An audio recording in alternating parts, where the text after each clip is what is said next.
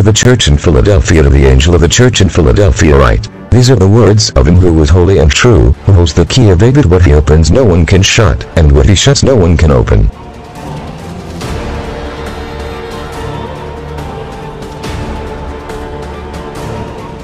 I know your deeds. See, I have placed before you an open door that no one can shut. I know that you have little strength, yet you have kept my word and have not denied my name.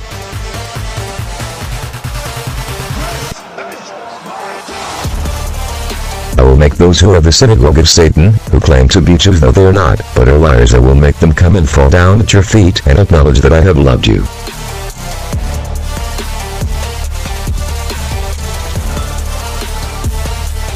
Since you have kept my command to endure patiently, I will also keep you from the hour of trial that is going to come on the whole world to test the inhabitants of the earth.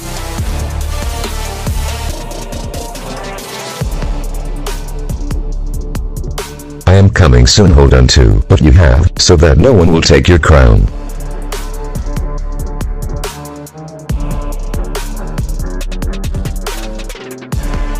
The one who was victorious I will make a pillar in the temple of my God. Never again will they leave it. I will write on them the name of my God and the name of the city of my God, the New Jerusalem, which is coming down out of heaven from my God. And I will also write on them my new name.